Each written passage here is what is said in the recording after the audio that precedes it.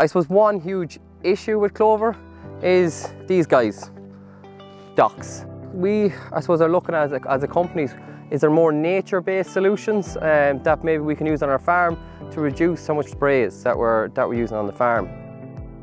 And one of those is we've come up with the dock beetle. And I suppose, what is the dock beetle? So the dock beetle is basically a native beetle to Ireland.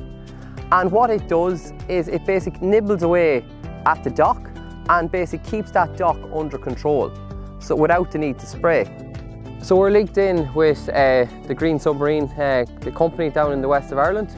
And what they did, they came here and they dropped the beetles into this field here. So basically they dropped 5 or 6 beetles onto each dockling, and in the lifetime that dock beetle will it'll only move about 8 metres in its lifetime.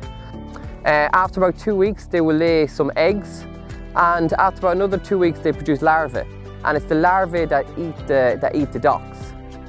And then after another 2 weeks, then the life cycle will start. They'll turn into dock beetles and the life cycle will start again. So it's going to be something very, I suppose, very new on this farm here. We're unsure if it's going to work or not, but on some of our trial plots we are seeing some promising results. But look, only time will tell.